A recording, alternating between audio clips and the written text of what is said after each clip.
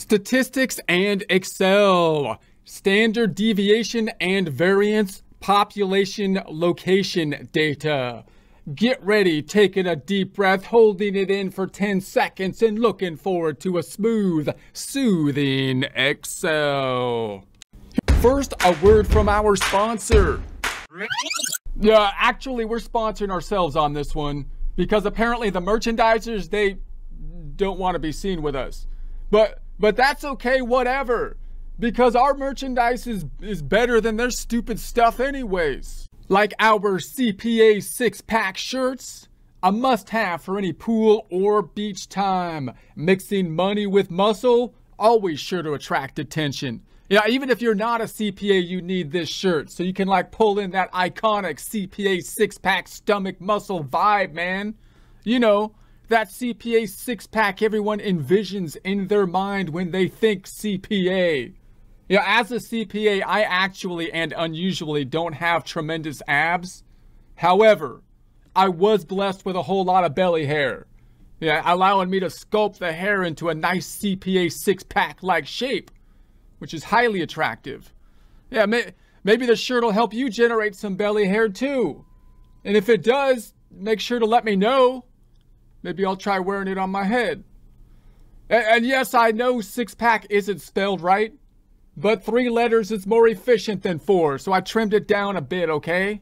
It's an improvement.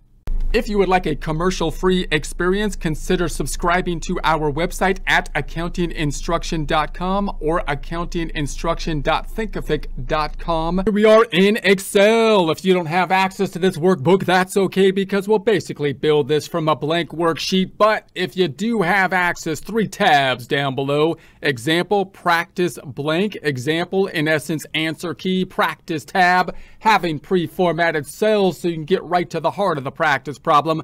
The blank tab having a blank worksheet except for our data set so we can practice formatting the cells within Excel as we work through the practice problem. If you don't have this data set, you could type it in there. This is not a very long data set, or you can use some of our other methods to create your own data set. You can also take a look at Kaggle, Kaggle.com to find data sets to practice with as well. Let's go back to the first tab to get an idea of what we will be doing. In prior presentations, we've been talking about our statistical calculations in a bit more detail. Prior to that, we were mainly focused on the intuitive representations of the data in pictorial format, things like the histograms and the box and whiskers. So now we're concentrating in on the spread of data around the center point, around the mean, and we're using our standard deviation and variance calculations to do that. So now we just have a different data set over here that we can practice those similar calculations related to population information. So we have the location over here and then the population data that we will be working with. So let's just get rid of this. I'm going to just format our table, and then we'll do the similar calculations we've seen in the past. I'll do them a little bit more quickly here because we have seen some of these in the past. So I'm going to format the entire worksheet by selecting the triangle, right-clicking on the worksheet, formatting the cells. I'm going to go into the numbers tab or go to the currency, negative numbers bracketed and red, no $sign, and we don't need the decimals in this practice problem. Removing them, okay, I'm going to make the entire thing bold, home tab, font group, bold. That's too bold. You are too bold. No, the whole thing is going to be overly bold. Overly bold. And then I'm going to hold Control, scroll up a bit, and let's put our cursor in one of these items so we can go to the Insert tab, Tables group, and add the table. So we'll add a table, dancing ants doing their magic mambo around this thing. Mamba, mambo, mamba.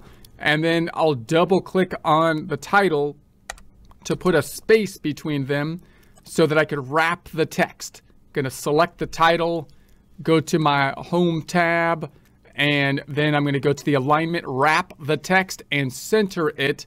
And then I can make these a little smaller. I can make this one a little smaller. And that looks good. So we have the name over here. I could sort by the name, A to Z. It looks like it's sorted by. I could sort by then the results, the population from Z to A, or from A to Z, or I did that backwards, Z to A or A to Z. You get the idea. And then let's do our standard kind of statistical calculations that we've been working with. Make it a skinny C so that we can see it better. We need a skinny C so we can see everything else, because the C was in the way. It's too large. It's taking up too much time. So let's make us a YD, and then we're going to say that we want the mean. We'll calculate the mean or the average. Average. We'll calculate the min number. We'll calculate Q1. We'll calculate the median, which is going to be Q2, and we'll calculate Q3, and we'll calculate the max, and then we'll calculate our focus here, the new calculations we have, standard deviation for the population. That stands for not really this population, but the population of whatever data we have as opposed to a sample. So we're going to do the population calculations, and we'll look at the sample calculations later. So remember, those are slightly different, but we'll just practice the population one. Variance for the pop. Okay, so then let's do our calculations function-wise equals the average. Take in our data, double click in the average, and then just put in our cursor so we hit the drop down, pick in the data and enter. The min equals the MIN, shift 9, and picking up our data. And there's the smallest one, which we can see if I sort from A to Z. And then quartile 1. Quartile 1 is equal to QU tab to pick up the quartile, selecting the range, and then I need one more argument. We get to the next argument by selecting a comma, and then a 1 for Q1 or quartile 1. And then the median, which I could say is quartile 2, but I'm going to use the median calculation. And that's more common. It's easier to type, takes less arguments. We'll just take the whole thing. That's the one in the middle. Then we'll take quartile 3 equals quartile 3 tab, selecting the data. Quartile 3, I need a comma for a second argument and a 3. We'll take the max or largest number in the data set equals the max, shift 9, data, max. If I sort from Z to A, we could see that one. So there's the 30,348. Standard deviation equals the ST, and I'm picking the STD EV dot P for the population, the STD for the population, STD EV for the population. All right, selecting that one and picking it up. And then we want the variance equals the variance, which is the var for the population. And there's the calculations. So there we have it. All right, if I entered a histogram, so we can see this pictorially, I can go to the Insert tab up top, Charts and Graphs, Histogram, putting in that histogram. We need a gram about our toe, and we call it a histogram. Okay, that's not what it is. But there it is. So now we've got our buckets of our data down below. We can see it's skewed to the right here for our data. Now, let's calculate our variance and standard deviation a little bit more longhand in a formula type of basis or a table basis, which might be giving us more insights than simply using the Excel functions. So you'll recall if I type in my variance, my formula, I'll just copy and paste the formula over here, is that. I'm going to lower the font a bit. You could type that in if you want, but I'm not going to retype it in because we have seen it in the past. We've typed it in there, but you could do it by going to the Insert tab and go into the symbols, equation, and I suggest using the ink equation so that you can just write it in there and it'll type it in there as you write it in there, which is nice. So let's make this Home tab. I'll make it orange. So it's a different color. And then I'll pull this up here. I'll make this black and white on the header. There's our formula for the variance, black, white.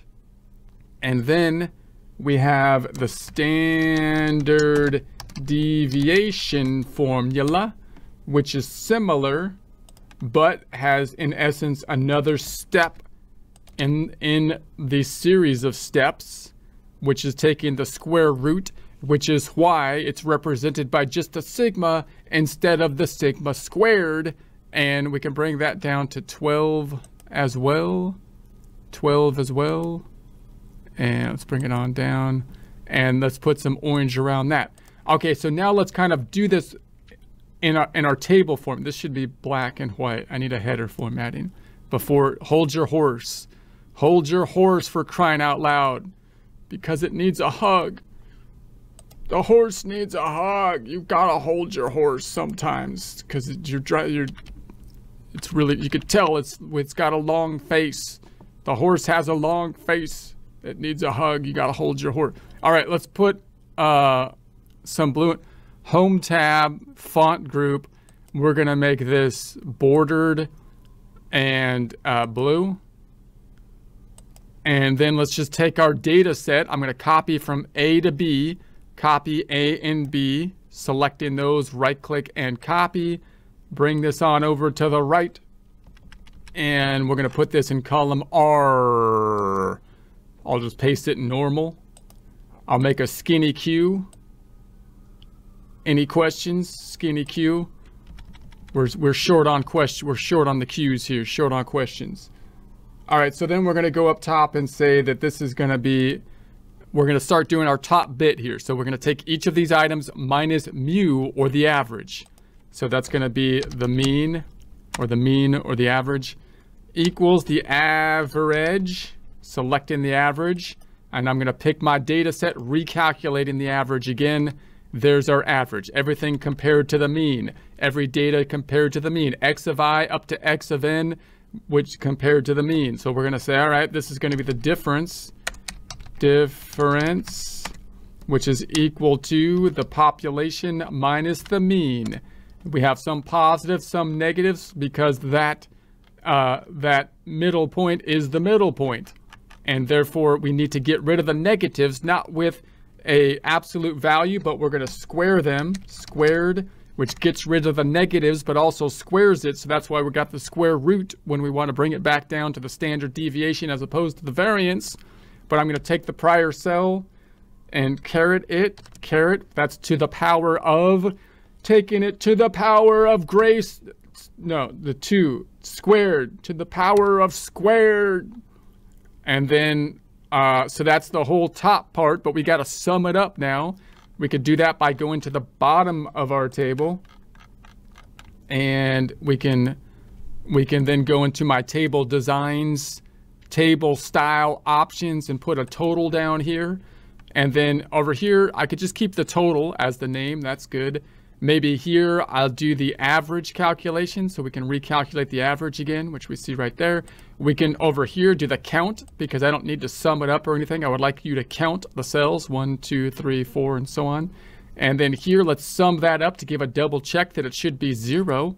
It is, because we took the distance from the middle point of all of them, some of them being negative. And then we got this large number because we squared all of them, which took away the negative, but now we get this big number. Let's calculate then the variance. So this is the squared difference from the mean, which is equal to this. That's kind of like the subtotal we have thus far, which is the top part of our variance formulas that has been squared here. And so we're going to pick that up. That's the numerator, I should say, if I could stop stuttering. And then we're going to pick the count. Let's say divide by that thing, so I can hit a divide without it beeping at me. And then the count, which is represented by n in our equation. And this is going to be equal to the 78, counting the cells, which is counting the cells. And then that's going to be giving us the variance, which is represented by the sigma. Insert And symbol, cool symbol, Greek symbol here, Greek and Coptic, but I already have it in recent, so I'm going to pick it up down there, add it, and I'm going to hit enter and then go back into it, type a 2, shift left to select the 2, right click on the 2, format the 2, and make it a subscript so that it does that, making it look like a squared thing. And then we're going to do the squaring, which I'm sorry, we're not going to square it, we're going to divide now. This equals this cell divided by this cell gives us the variance, or sigma squared. Let's put an underline, home tab, font group, underline. And then we can also do the standard deviation, which is also a sigma, but not squared. So insert symbols. We're in the Greek and Coptic. There's the sigma there. There it is down here, either one. Pick it. Pick the sigma instead of your nose. I don't know why I had to say that. I couldn't resist. Anyways, this is going to be equal to the square root. The square root. You probably weren't picking your nose in the first place. I didn't mean to accuse you of picking your nose. I was just felt like saying that. So that comes out to 5134. Let's go ahead and make this border blue, home tab, font group blue, and bordered. So there we have it. So we've calculated this a couple different ways. Again, just notice that when you do it this way, sometimes those separate steps can give you more intuition about what these numbers are actually doing, and they can give you, sometimes the mid steps actually give you value in and of themselves. These numbers are often useful as well when we're comparing different sets of data, right? So then because then we're going to be comparing like the variance and the standard deviation compared to, you know, a similar, possibly similarly related variance and standard deviation. And so we'll take a look at that more in future presentations, but we can see we got the 5134 here, which ties out to the calculation 5134 here, and the variance of the 26996. They're trying to dyslexify me there. The 26 variance here. Hold on a second, something is wrong. Let's go back on over here. I think I picked up the wrong variance, because if I go into here, I picked up the variance for S instead of P. Okay, so then that should be 2635388. See, they tried to sneak that by me by dyslexifying it with the 696 thing, but no, I totally saw it. I did it myself. I did it to myself. I tried to trick myself by doing that, but no. So there it is.